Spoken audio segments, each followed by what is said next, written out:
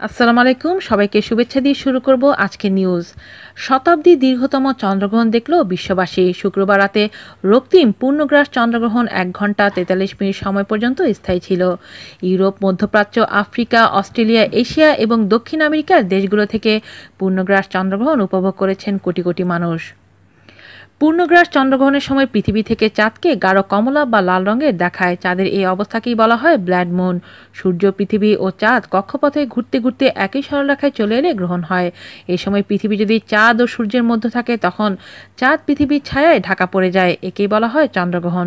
তবে শুক্রবারের চন্দ্রগ্রহণ ছিল শতাব্দীর সবচেয়ে দীর্ঘ চন্দ্রগ্রহণ। আন্তর্জাতিক সময় রাত 8টা 21 মিনিটে পূর্ণগ্রাস চন্দ্রগ্রহণ দেখা গেছে। সন্ধ্যা 7টা 30 মিনিটে শুরু হয়ে চন্দ্রগ্রহণ শেষ হয় 8টা 13 মিনিটে। পূর্ণগ্রাস চন্দ্রগ্রহণ প্রায় 3 ঘন্টা 55 মিনিট ধরে স্থায়ী ছিল। সম্প্রতি নাসা জানিয়েছে জুলাইয়ের 27 থেকে 31 তারিখ পর্যন্ত মঙ্গল গ্রহ সম্পূর্ণ দৃশ্যমান থাকবে, কারণ সূর্যের পুরো আলোই পড়বে মঙ্গলের উপর, আর পৃথিবী থেকে তা পরিষ্কার দেখা যাবে। 31শে জুলাই মঙ্গল থেকে পৃথিবীর দূরত্ব থাকবে 35.8 মিলিয়ন মাইল। মঙ্গল এবং সূর্যের অবস্থান মহাকাশে ঠিক বিপরীত স্থানে রয়েছে, তাই ওই সময়টায় সূর্যের পুরো আলো পড়বে মঙ্গল গ্রহে। এর আগে 2003 সালে মঙ্গল পৃথিবীর সবচেয়ে কাছে এসেছিল।